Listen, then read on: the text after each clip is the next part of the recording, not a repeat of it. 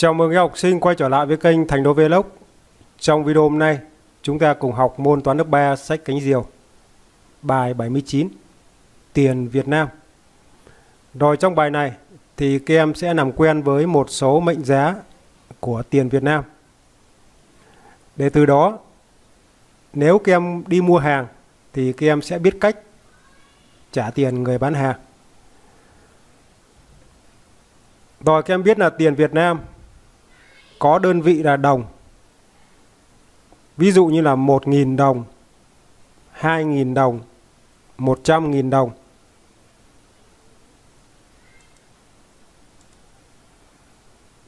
Rồi các em làm quen với mệnh giá đầu tiên. Đó là 1.000 đồng. Hiện nay tiền Việt Nam sử dụng được thì 1.000 đồng là tờ tiền có mệnh giá thấp nhất.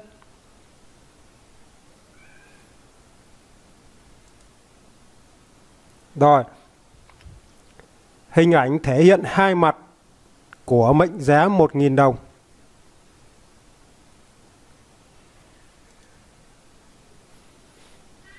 Rồi thầy giáo ví dụ. Khi các em đi mua một chiếc thước kẻ có giá là 8.000 đồng.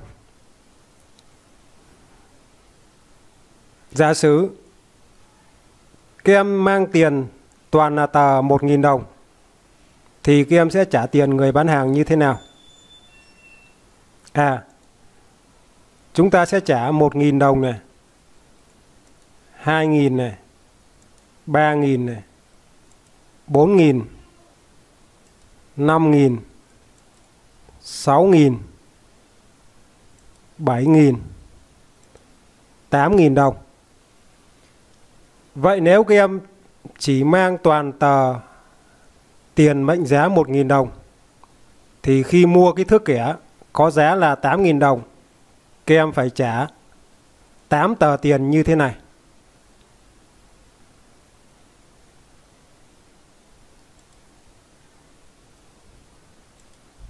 Tiếp theo là các em sẽ làm quen với tờ tiền mệnh giá 2.000 đồng. Đây là hai mặt của tờ tiền 2.000 đồng.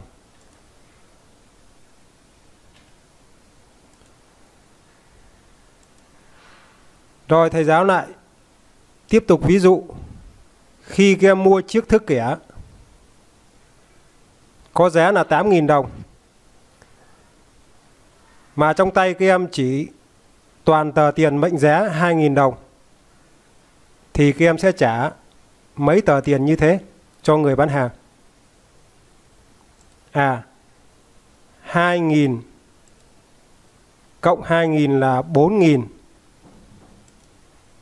6.000, 8.000 đồng. Như vậy các em phải trả tiền cho người bán hàng là 4 tờ, mỗi tờ 2.000 đồng.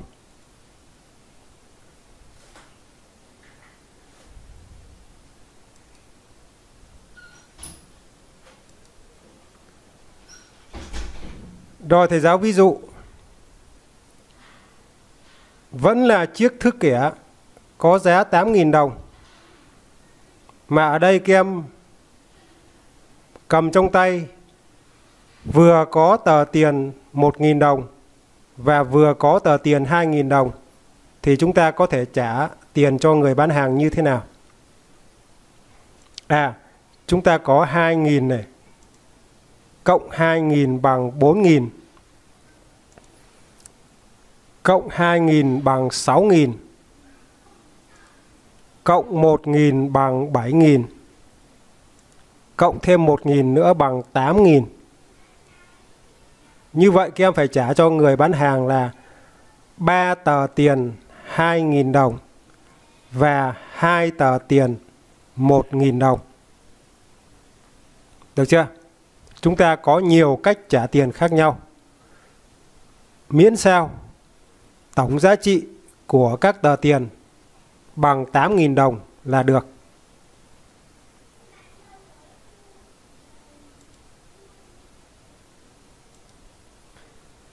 Tiếp theo là các em làm quen với tờ tiền mệnh giá 5.000 đồng. Thì đây là hai mặt của tờ tiền 5.000 đồng.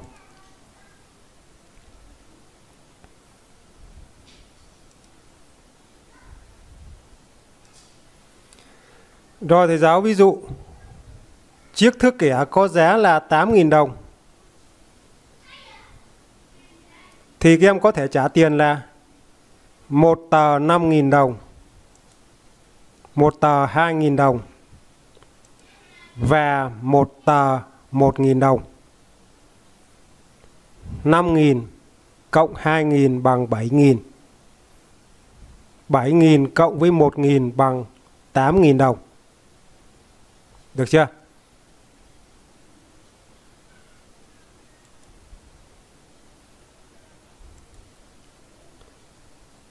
Rồi thầy giáo ví dụ vẫn là chiếc thước kẻ có giá 8.000 đồng. Lúc này các em chỉ có tờ tiền 5.000 đồng thôi. Thì các em trả tiền người bán hàng như thế nào? Nếu trả một tờ tiền 5.000 đồng thì vẫn chưa đủ. Còn nếu trả hai tờ 5.000 đồng, ta có 5.000 cộng 5.000 bằng 10.000. Chiếc thước kẻ có 8.000 đồng thôi mà các em trả cho người bán hàng 10.000 đồng. Vậy người bán hàng phải trả lại cho em là mấy nghìn đồng? Người bán hàng phải trả lại cho em là 2.000 đồng.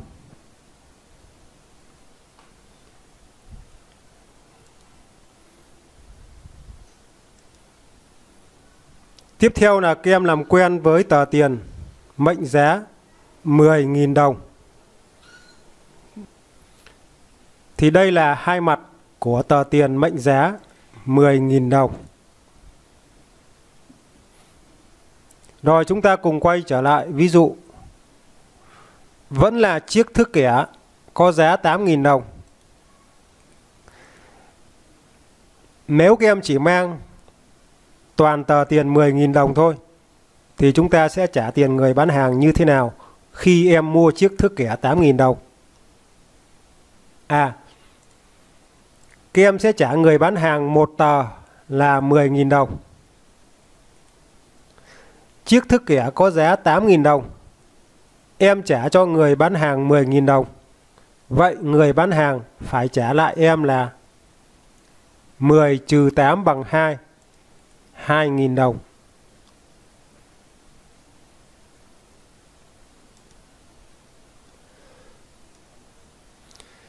Tiếp theo là các em làm quen với tờ tiền mệnh giá 20.000 đồng. 20.000 đồng. Đây là hai mặt của tờ tiền mệnh giá 20.000 đồng.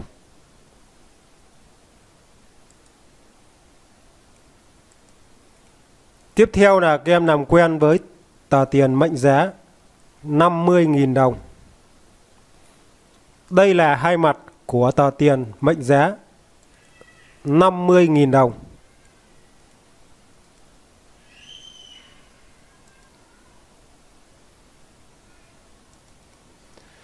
Tiếp theo là các em làm quen với tờ tiền mệnh giá 100.000 đồng. Đây là hai mặt của tờ tiền mệnh giá 100.000 đồng.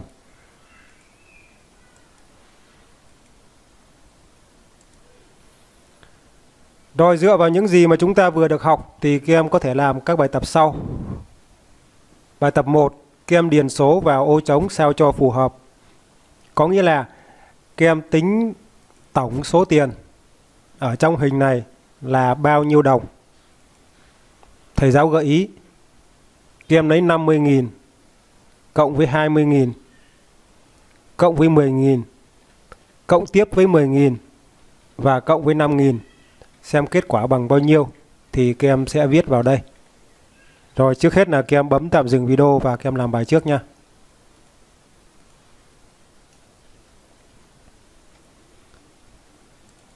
Rồi tờ thứ nhất là 50.000 cộng với tờ thứ hai là 20.000 cộng với tờ thứ 3 là 10.000, cộng với tờ thứ 4 là 10.000, cộng với tờ thứ 5 là 5.000. Cách nhẩm. Ở đây các em sẽ bỏ 3 chữ số 0 lại. Các em lấy 50 cộng 20 bằng 70. 70 cộng với 10 bằng 80. 80 cộng với 10 bằng 90. 90 cộng với 5 bằng 95. Tức là 95.000. Đúng không? 95.000. Vậy tổng số tiền có trong hình này là 95.000 đồng. Các em nhớ đơn vị của tiền Việt Nam là đồng nha.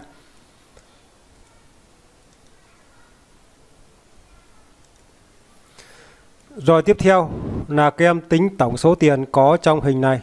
Các em bấm tạm dừng video và các em làm bài trước nha. Rồi chúng ta cùng tính này. 10.000 cộng 10.000 cộng tiếp với 10.000 cộng với 5.000 cộng với 2.000 và cộng với 1.000. Cộng với 1.000.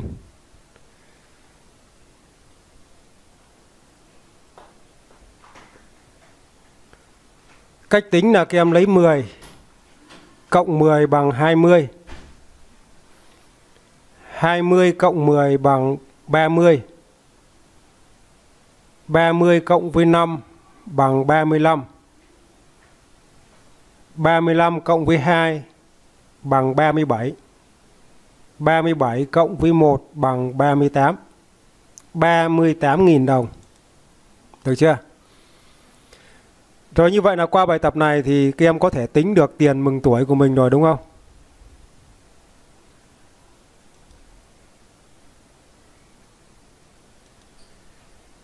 Rồi tiếp theo là các em sang bài tập số 2, câu E. Chọn 2 đồ vật em muốn mua ở hình dưới đây, rồi tính số tiền phải trả. Các em quan sát hình. Chiếc bút mực có giá là 12.000 đồng. Chiếc thước kẻ có giá là 8.000 đồng. Hộp bút màu có giá là 15.000 đồng. Hộp bút có giá là 28.000 đồng. Bây giờ các em chọn 2 đồ vật bất kỳ. Sau đó là các em tính số tiền phải trả.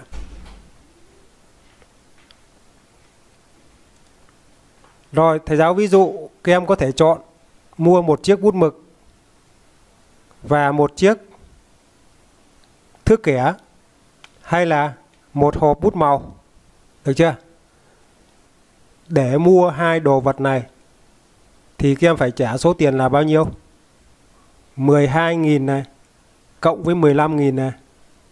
Được chưa? Ví dụ em muốn mua một chiếc bút mực và một hộp bút màu. Vậy em phải trả số tiền là 12.000 cộng với 15.000. Cách nhẩm này. Các em lấy 12 cộng 15 bằng 27. Tức là 27.000 đồng.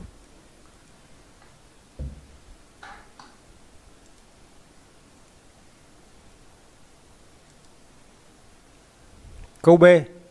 Tuấn có 100.000 đồng. Tuấn mua một bút mực, một thước kẻ và một hộp bút ở hình trên. Hỏi Tuấn còn lại bao nhiêu tiền? Tuấn có 100.000 đồng.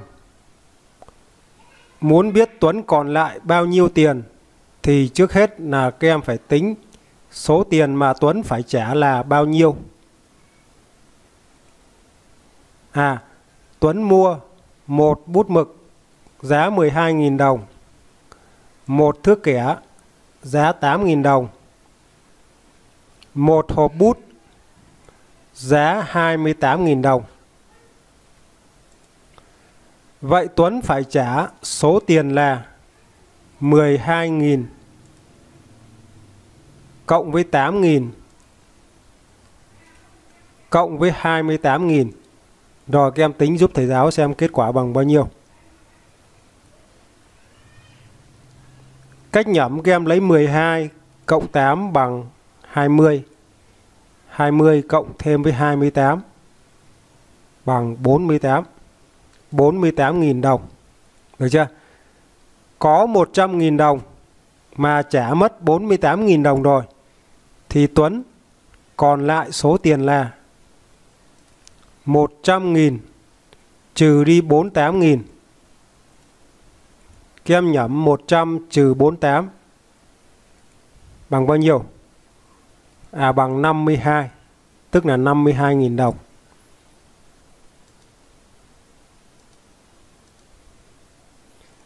Rồi như vậy là các em đáp số. Câu A là 20.000 đồng. Câu B là 52.000 đồng.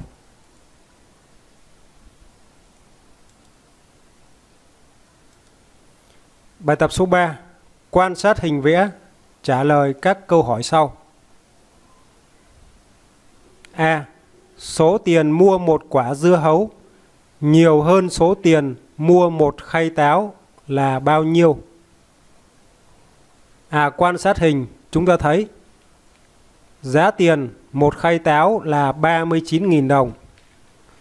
Giá tiền một quả dưa hấu là 49.000 đồng. 49.000 lớn hơn 39.000, chứng tỏ là giá tiền mua một quả dưa hấu lớn hơn giá tiền mua một khay táo. Như vậy số tiền mua một quả dưa hấu nhiều hơn số tiền mua một khay táo là.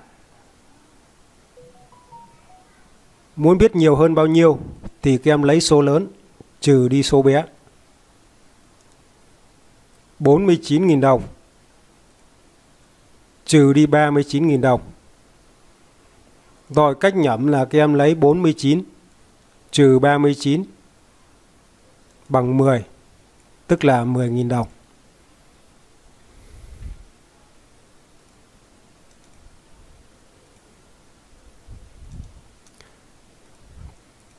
Rồi tiếp theo là các em sang câu B. Cửa hàng đang có chương trình khuyến mãi giảm giá 5.000 đồng mỗi khay táo cho khách hàng mua từ 2 khay táo trở lên. Có nghĩa là mua từ 2 khay táo trở lên mới được giảm giá. Còn mua một khay táo thì giá vẫn là 39.000 đồng, không được giảm đồng nào. Các em hình dung được chưa? Hỏi khi mua 2 khay táo theo chương trình khuyến mãi này, bác Hồng phải trả bao nhiêu tiền? Rồi các em hình dung bài toán như sau. Nếu bác Hồng mua một khay táo thôi thì không được giảm giá, tức là bác vẫn phải trả 39.000 đồng. Nhưng nếu bác mua từ 2 khay táo trở lên, và cụ thể ở đây là bác Hồng mua 2 khay táo, thì mỗi khay táo bác sẽ được trừ đi 5.000 đồng. Như vậy nếu mua 2 khay táo này thì bác Hồng phải trả tổng số tiền là bao nhiêu? Trước hết là chúng ta sẽ tính là giá một khay táo khi giảm giá là bao nhiêu, đúng không? Trước hết là các em tính giá một khay táo khi giảm giá là bao nhiêu, bằng cách là các em lấy 39.000 trừ đi 5.000. Giá một khay táo khi giảm giá là 39.000 trừ đi 5.000. Thì các em có thể nhẩm như sau. Các em lấy 39 trừ 5 bằng 34, tức là 34.000 đồng. Rồi, một khay là 34.000 đồng. Vậy bác Hồng phải trả số tiền là, ở đây bác Hồng mua 2 khay táo. Một khay là 34.000, 2 khay là 34.000 cộng 34.000. Các em nhẩm xem bằng bao nhiêu. Các em lấy 34 cộng với 34 bằng 68, tức là 68.000 đồng. Được chưa? Rồi đáp số là câu A là 10.000 đồng và câu B là 68.000 đồng. Rồi bài học hôm nay đến đây là kết thúc. Xin chào và hẹn gặp lại các em trong các video tiếp theo. Chúc các em học tốt.